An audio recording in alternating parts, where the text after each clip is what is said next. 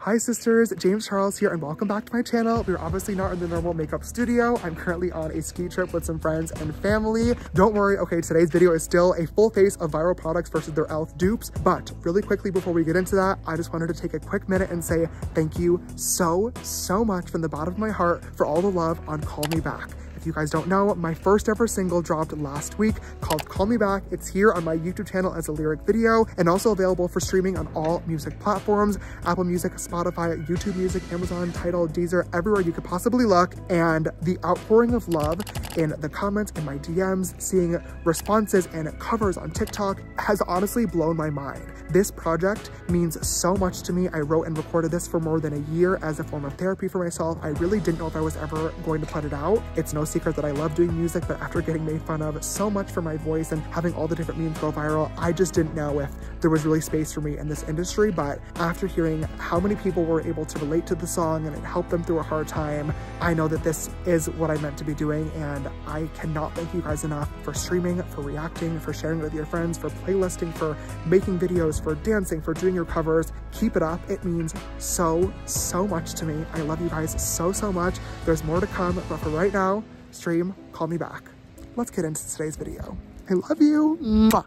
Hello you guys, James Charles here and welcome back to my YouTube channel. If my voice sounds even more annoying than it usually is, I am currently sick. I don't know what is going on. I woke up yesterday with a sore throat, could barely breathe. It's not gorgeous over here, but I love you guys so much. I love filming for you, so we're going to get through this together, okay? 1 like on the video equals 1 prayer. For today's video, I am actually really excited. As you guys know, 2024 just got started, and this might be a little bit of an early claim to make, but I really feel like this is e.l.f.'s year. We all know e.l.f., the makeup brand. They are a drugstore cult classic favorite. e.l.f. has been a big brand for a very long time now, but I feel like over the past couple of months or year, they have been getting more and more popular because so many products have been going viral, and people have started to kind of figure out a lot of these products that e.l.f. is releasing happen to be dupes of really popular, more expensive designer makeup products. And even though I buy and try quite a lot of e.l.f. products, I will admit, even I didn't really catch on to this whole like duping shenanigan business that's been going on here until I saw this video from Ali J that blew up on TikTok where she did a half face of viral products and the other half using their e.l.f. dupe counterparts. And oh my god, I cannot believe how many dupes e.l.f. is actually making. My mind was blown. So I decided to do my research, and in today's video, just like Ali J, we're gonna do a side-by-side comparison, a little beauty battle, if you will, of viral products versus their e.l.f. dupes. If you guys are excited for this beauty battle today, and if you love e.l.f., please go ahead and give this video a big thumbs up down below. Your love and support really helps out the channel quite a lot. And like I said, okay, I'm sick, I'm dying. I could be in the hospital right now, but I'm filming for you guys. Ew, honestly, you should thumbs down for that. Let's get into this makeup routine. For primer today, we're gonna start off with the Milk Hydro Grip Primer. Now, this has actually been in my collection for a very long time. I love this primer. It's very nice. It has this green color, as you guys can see, and it is called Hydro Grip. So the reason why people really love this, myself included, is because it makes your face nice and sticky for the makeup to lay on top of. Now, the price tag of this Power Grip Primer is $38. Now, Milk is obviously not a drugstore brand, so a $38 primer does make sense. It's actually on the higher end of a lot of like the Sephora Ulta primers, but I really like this one. It does work really great. Now on the other side, we are going to use the e.l.f. Power Grip Primer. Now, I've had this in my collection for quite a long time as well. I also really like this. The thought of these being dupes never even occurred to me. We have Hydro Grip, Power Grip Primer. They're both like a greeny blue color. Hello? Now this primer retails for $10, so a whole $28 less than the Milk version. And this supposedly does the same exact thing. Makes your face nice and sticky for the makeup to lay on top of. I will say I've tried this primer before. It does do a nice job, but it's not my favorite from e.l.f. They do have the Jelly Pop Primer, which is like a very similar thing, but it's red instead and a bit more sticky. I did want to use that one because formula-wise, they are pretty similar, but I mean, Power Grip, Hydro Grip, these are the obvious dupes. Oh my god. Honestly, the e.l.f. one is stickier. The e.l.f. one is way stickier. Look at this. Okay, look. All right, oh my god, okay. I mean, between the two of these, they do a really similar thing, and in my personal opinion, primer is not the most important step of your makeup routine, so I'm definitely gonna have to give this victory right away to Miss e.l.f. $28 cheaper and a little bit stickier. She really said, Power Grip. She got that gorilla, that gorilla grip. Now I'm gonna preface this next one by saying, regardless of the brand, I think this actual step is stupid. I would never normally do this. I'm only including these because both of these products went viral, and that is the Charlotte Tilbury Flawless Filter and the e.l.f. Halo Glow. Now, the reason why so many bitches love these, okay, are the girlies with the perfect flawless skin that think that they are too good for foundation. And if that is you, I shouldn't even say that in a hating way, because I wish that I was so pretty and so perfect and so flawless that I needed something like this that has literally zero coverage to it as my entire base routine. Unfortunately, I am not that girly. You're still not that girl. This is the Charlotte Tilbury one. It is $49. $49, which is just fucking berserk, in my opinion. I love a lot of Charlotte Tilbury things. This is not one of them. We're just gonna put this right on as a nice layer underneath the full coverage foundation that we're gonna do in the next step. That's what always really gets me with this too. There's no point. If you're gonna go in with a full coverage foundation, what the fuck is this glowing liquid gonna do underneath? Nothing. Now this side is the e.l.f. Halo Glow, and in comparison, $49, this one is $14. So once again, quite a vast price difference here. I'm gonna blend this in using, I guess, my painted sponge, and it's literally blending away. Okay, it's barely there. Charlotte Tilbury, Flawless Filter on this side. Okay, now we'll do e.l.f. on this side. I think that this, okay. You know what? I'm gonna be honest. I think the Charlotte side looks better. Whereas this side just looks like a... Is it worth triple the amount of money?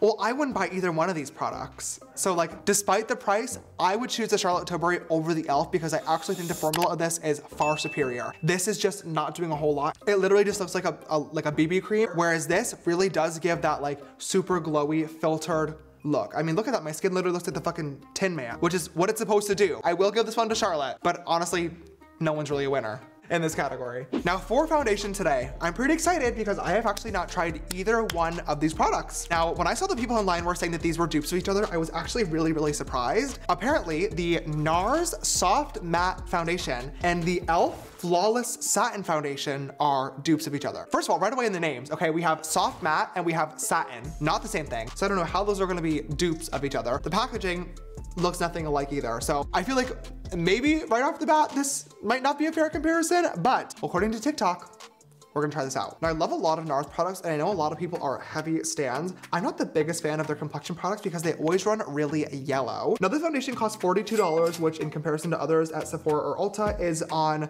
the slight higher end, but definitely doesn't trickle into like luxury territory by any means. All right, that is the NARS all applied. Now we're gonna apply the e.l.f. Now, my team just told me off camera that this is actually the biggest price difference of the entire video. As I said, I've never tried this before, so I don't know how much this costs. If this was $42, I'm gonna guess this is $16? $6. Are you serious? Oh my God, a $6 foundation? What? Oh my God, no way.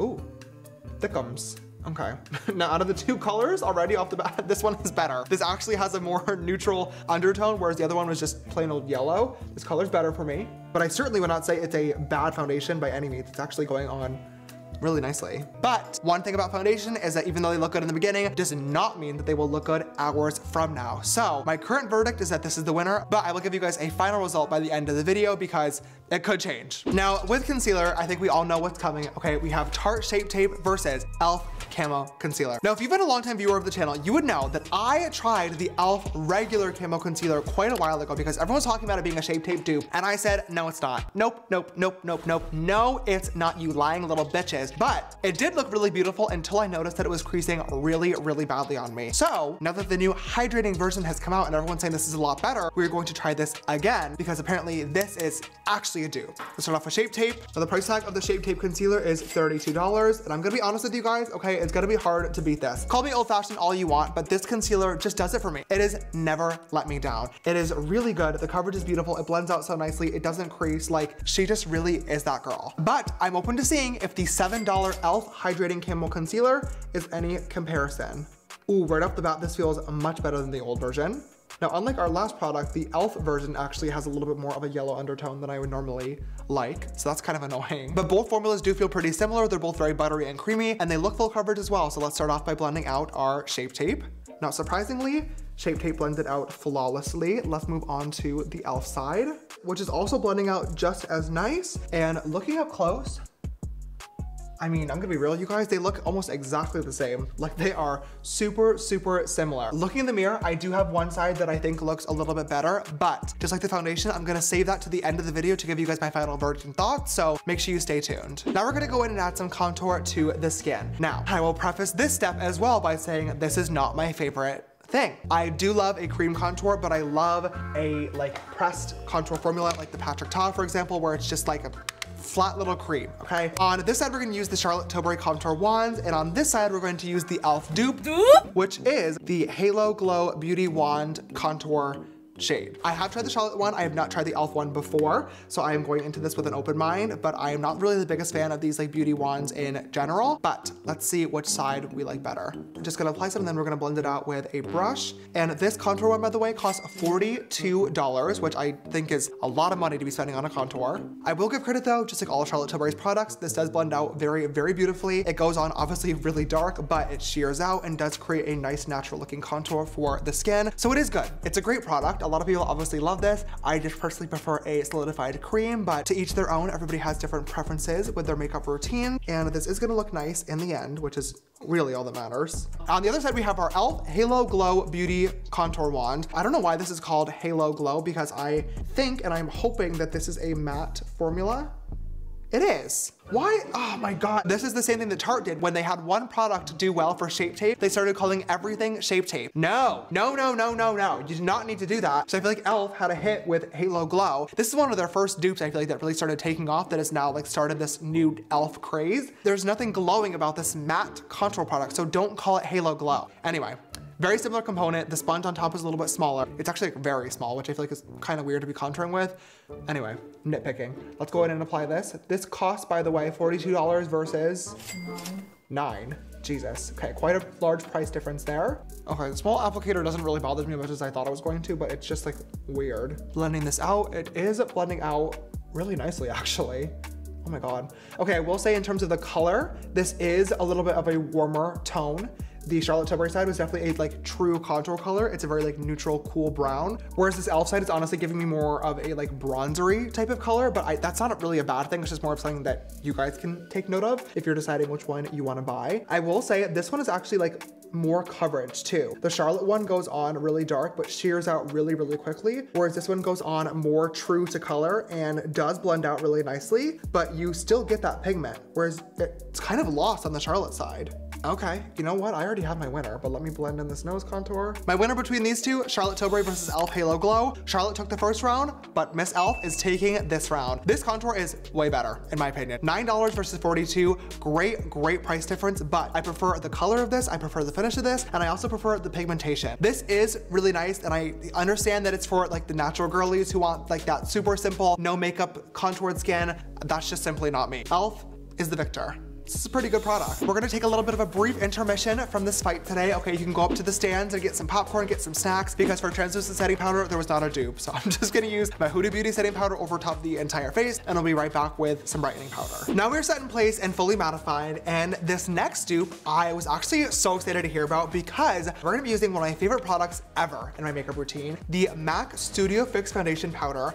I love, love, love this for under eye brightening. I use this every single time I get ready.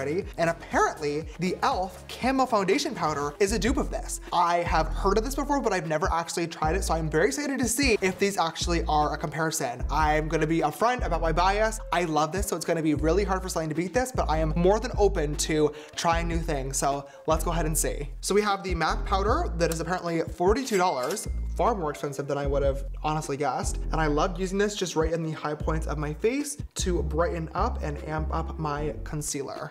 Yeah, just so beautiful. Okay, now I got the shade 125C, and this one is $11 in comparison. So let's see if they actually compare in terms of formula.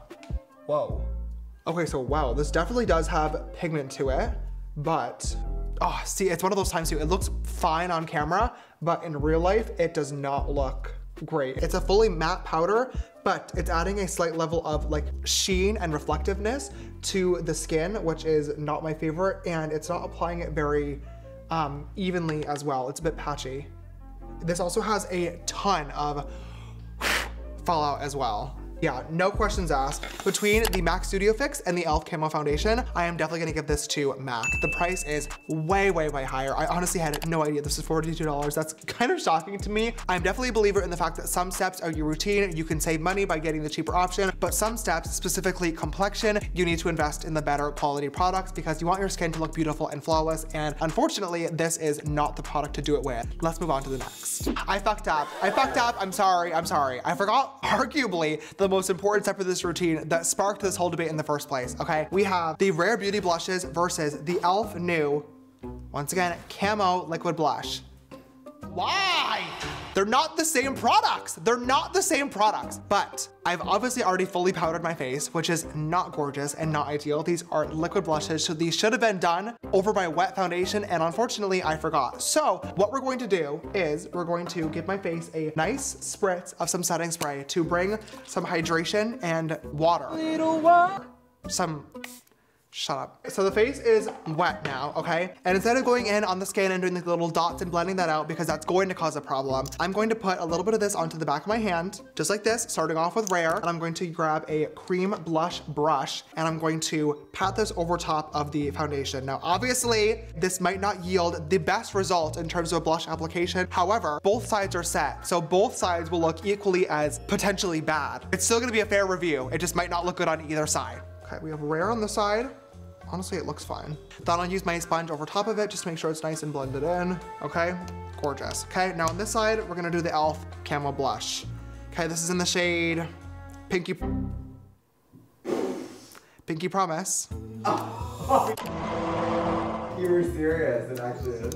Which is the dupe of Happy, which I am not, from finding out that they're stealing my shit too. Oh my God, this does not look very good. Jesus. So in this comparison, the Rare Beauty one costs $23, which is the first like affordable product on this side of the face. And the e.l.f. Camo blushes are $7. So definitely the smallest price jump between the two products that we've seen so far. I will say from applying them like this, which once again, okay, before anybody starts attacking me, we know that this is not the way that it was supposed to be done, okay? But this side did blend out really beautifully and nicely over top of the foundation, whereas this side looks a little crazy. Out of the two of these, I'm gonna be honest, I think that the Rare side does look a lot better. It laid on nicer, it looks prettier, it blends it out better, the radiance is still there. But when I did the actual comparison of these, how they were supposed to be used, I did give the victory to e.l.f. because I thought that the price point was better and it blended out nicer and has more pigmentation. So, is this a draw? Make them fight.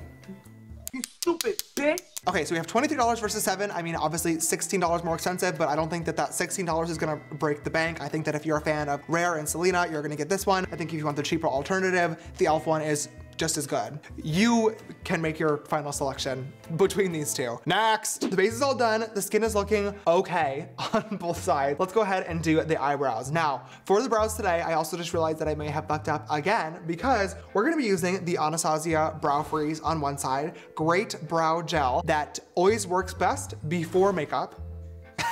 And the dupe for that on the other side is the e.l.f. Brow Lift. Now, I've never tried this before.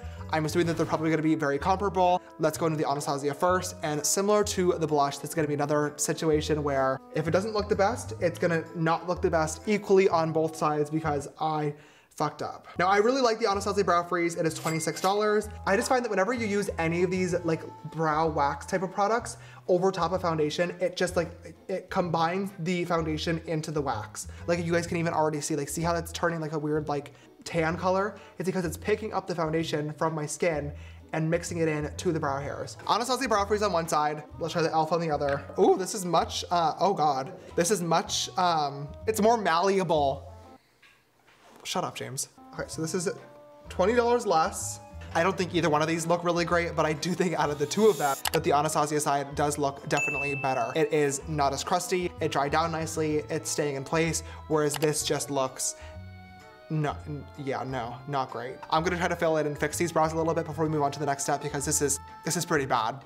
So I'll be right back. All right, we're back. I fixed the brows. Honestly, I hate how both of them look, to be completely honest. So I have zero verdict for that. Now for the eyes, I put some bronzer in the crease. Don't worry, we're gonna add something else in a quick little second. I also applied a wing liner, which I'm aware looks like shit, okay? I coughed in the middle of one of my wings and it got a little thicker than I wanted it to be. I'm sorry if this is not the best makeup you've ever seen, okay? I'm gonna take this off, drink some soup, some chicken noodle, and then go to bed. Just bear with me here. We're gonna add some glitter to the lid. On this side, we're gonna use the Stila Liquid Metals. Who remembers these? It's been 100 years since I feel like anybody has picked up a Stila Liquid Metals product. These were that girl back in the time. $25. These are pretty crazy. They are like a liquid glitter that you just brush onto your eyelid, and these were revolutionary at the time because nobody had this. And now they have been duped by several brands. Now, my Stila was Kitten Karma. This is called Flirty Birdie. As you can see, this one is quite a lot smaller, okay, in terms of the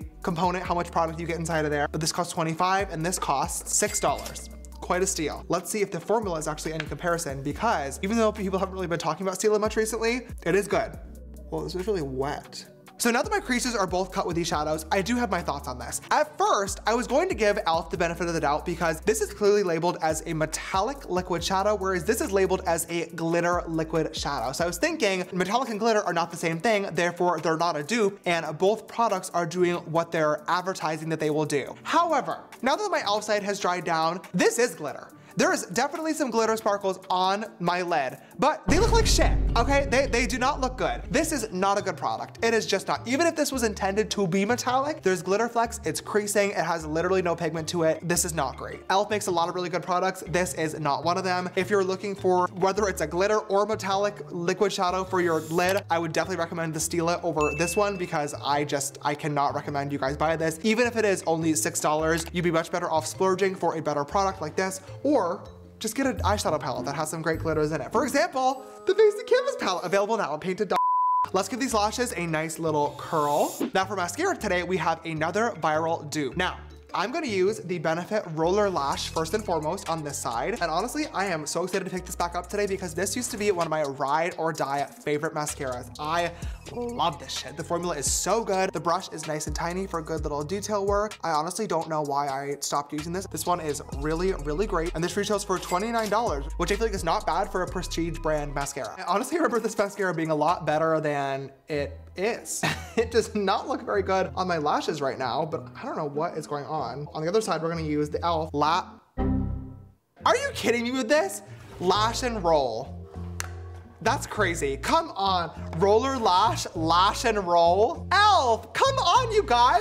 I've always said that I'm kind of in two minds about dupes. They're always gonna happen, so I don't think that there's any use in getting super upset over them unless a brand creates like a direct copy, which this clearly is. Look at the packaging. Both black tubes, pink caps, roller lash, lash and roll. Come on. I think that if you're going to dupe another brand's product, change it up a little bit. Figure out how to make it work for your brand and your brand's aesthetic and your brand's story. Don't make it a fucking direct copy. Like, that's so lame. That's so stupid. There are brands on the market that literally just do dupes. Like Makeup Revolution is a great example. Every single product in their brand is dupes. While a lot of people buy those products, nobody looks at Makeup Revolution as a revolutionary brand, whereas e.l.f. I actually do think has a lot of integrity and has some really, really great products that are on the market. So I don't love that they do things like this, which are so fucking lame, when they're just as capable at releasing a really, really great quality product, but just like switch it up a little bit. I'm here for a dupe. I love a dupe. In fact, the winner of this challenge, okay, is the fucking Lash and Roll. I think this looks far better than the Benefit Roller Lash, so that's fine. But like, change the fucking name, change the packaging, and just make a great mascara. Making a statement. No, it's just lame. It's lame. Oh, shut up. The lips are lined, and now we're going to add on top a nice lip oil. These are the hottest dupe of the time right now. Going on for the conversation we just had, we have the Dior lip oil for $40, and we have the e.l.f. Glow Reviver lip oil. I'm gonna let you know ahead of time, okay, this shit sucks. I'm not a fan. I bought this a long time ago to try it out. $40 for a lip oil is fucking ridiculous. I'm so sorry. It's fine, it's pretty, it does what it's supposed to do, but I have better lip oils that I already prefer. Probably gonna choose e.l.f. for this. Okay, this is the shade Pink Quartz, which is supposedly the direct knockoff. Out of the two of those, ew, the e.l.f. one just feels better on my lips too. e.l.f. definitely winner. Winner, winner, chicken dinner. $8 compared to $40, literally 5 times the price. 5 times the fucking price is crazy. I would love to try some more of these flavors. We're done. Let's set this shit in place. So that is a half face of viral products compared to their e.l.f. dupes. Now, this has been quite the beauty battle for today, so let's take a look at the scorecard from the judges. So here's the tea, we'll go through really quickly. Primer was e.l.f. The little pre-foundation stupid glow shit was Charlotte Tilbury. The actual foundation, Okay, I have to be real with you guys. I did give it to e.l.f. in the beginning, but I will say by the end of this video, I do think the NARS actually looks a lot better. The e.l.f. I've had to powder multiple times throughout today's routine because it has started to get a little bit oily. My texture is looking not the most gorgeous. I don't love this, to be clear. I think the color is not that great and I have foundations that wear better throughout the day, but I do think this side of the skin looks far, far, far better than this side, on camera and in person. For concealer, I will give credit where credit is due. The hydrating camo concealer is way better than the old version. Way, way, way better. This looks very beautiful on the skin, but in comparison to the two of them, my Shape Tape does look better. It's much smoother and is not creasing as much. The setting powder was pretty bad. MAC was the definite winner there. For contour, the e.l.f. was a better color and better formula, so e.l.f. was the winner. For the blush, I'm still really not sure. In my YouTube short, when I did a dedicated review, I did like the e.l.f. better, but in today's situation where I accidentally waited too long to apply these, I do think the Rare Beauty looks much more beautiful on the skin, whereas this side, well, you know what, honestly, no. This looked crazy at first, but as I've gone through the routine, this looks fine now. e.l.f. is still the winner. e.l.f. is still the winner. I'm giving it to e.l.f. Sorry, Selena. Both brows do not look great. This is one of the worst brow days I've had in a very long time. To be clear, okay, you're supposed to apply this at the very beginning of your routine. I did not do that, so that is on me once again. I'm flopping the review. I'm sorry. I'm sick. I like the Anastasia formula a lot better, but I do think the e.l.f. brow happened to look better in the end. I don't know. You guys can make a decision on that one. No, you have to. Scorecard. They both look like shit. They're both bad. Which one's better right now? e.l.f. brow looks better. Yes, e.l.f. Mascara. Roller lash versus lash and roll. We're giving it to e.l.f. Lash and roll was the better result. Final score. e.l.f. 6, Viral Products 5. Wins. Oh. Price difference? Oh, this I want to know. Price difference. $388 for the originals and $90 for e.l.f. So almost 4.5 times more for the brand names. Whoa. That's crazy. 4x the price. I mean, say what you want about e.l.f. and their duping process. Clearly, it's working. I stand behind what I said. I love e.l.f. I love their pricing. I am so happy for the brand that they are having a really it girl moment right now. But I really do hope that if this duping process continues, which is fine, they just choose to be a little bit more creative and artistic with the packaging, the names, the overall story. Nothing is better than a cheaper alternative that performs exactly the same, if not better. So here all day long for a dupe, but dupe in moderation. And if you're gonna dupe, do it creatively. Don't make it a direct knockoff, because that's pretty lame.